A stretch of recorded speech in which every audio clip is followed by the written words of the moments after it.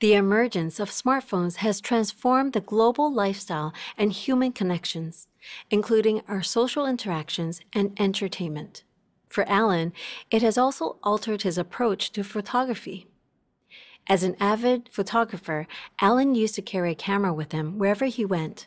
However, as he grew older, the need for lightweight gear became a priority. This is where the convenience, speed, and portability of the iPhone came into play, making it his primary tool for capturing images. Alan's project, iEye-ai, became somewhat unintentionally during his busy business travels, whether strolling the streets or idling in a car due to traffic.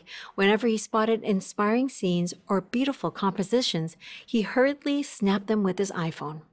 The title, iEye-ai, means using the iPhone to capture the things he loves through his eyes. Alan never anticipated that printing these photos would reveal their high resolution and transform them into photography works.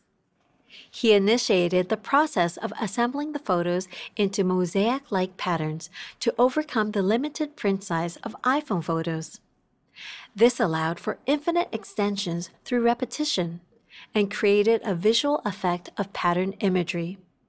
It elevated the functionality of individual photos to another level, opening up new possibilities for reading structure and content. Alan intentionally adds an iPhone frame to the work, presenting them in a state similar to viewing them on an iPhone screen, as if taking a picture with the device. Apart from maintaining visual consistency when assembling the photos into patterns, it also serves as a tribute to the revolutionary nature of the iPhone. Undoubtedly, the iPhone has profoundly changed the pace of human life and modes of communication. Its frame has become a symbol of contemporary cultural life, much like the iconic shape of a Coca-Cola bottle. Alan hopes that iEye-ai will not only be seen as a photography project, but also as an expression of the contemporary way of life.